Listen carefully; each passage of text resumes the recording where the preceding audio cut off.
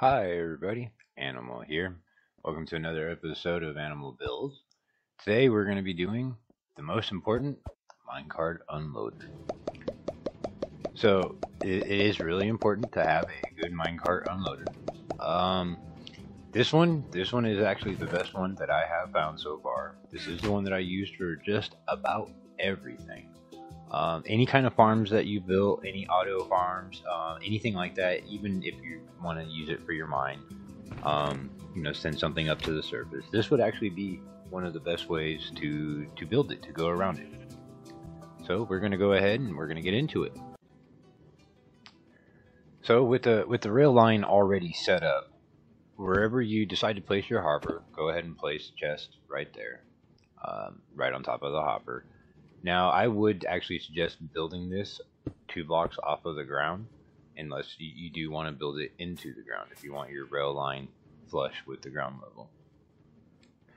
But you do you crouch place your powered rail right over the hopper, and then you're going to come back 2 blocks right there. You're going to take that one out, and you're actually going to put in, where is it at? Oh, it's actually right there. A detector rail. Now make sure it does have to be 2 blocks back. Okay. So now we're going to come off of the side right here with the hopper. There we go. And then instead of on the hopper right there, we're actually going to go on the ground. Then up one, and then back down on the ground. And this is actually why I recommend building it one above the ground level. Plus, if you have farms, a tower of farms, it works better. So we are going to do 1 redstone, skip a space, skip the other one for right now, and then 2 more redstone to the detector rail. I'm going to go ahead and knock this block out right here, because we will need to use that one. Go ahead and make this live. We'll put our redstone torch on the back right here. Next we'll do the comparator.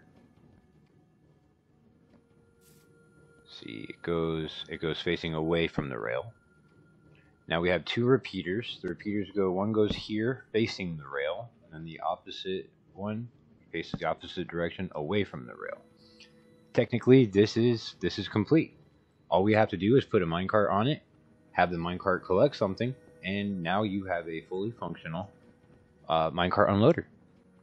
And this does work perfect for Bedrock. The little detector rail is what we have to put to make it work on Bedrock. But if I come over here and throw a whole bunch of blocks down on the track, it'll pick them up, and we'll come over here, and it will actually unload every single block, and then it will push it back off.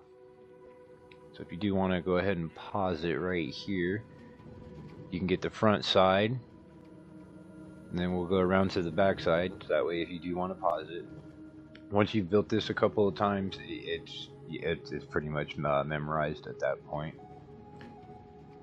That'll be it. If you made it this far into the video, I would like to say thank you, and I appreciate it very much. Possibly consider hitting that like and subscribe button. Don't forget to hit the bell notification for all of the updates as well. We do have a community Discord that is now available. The link will be below in the description.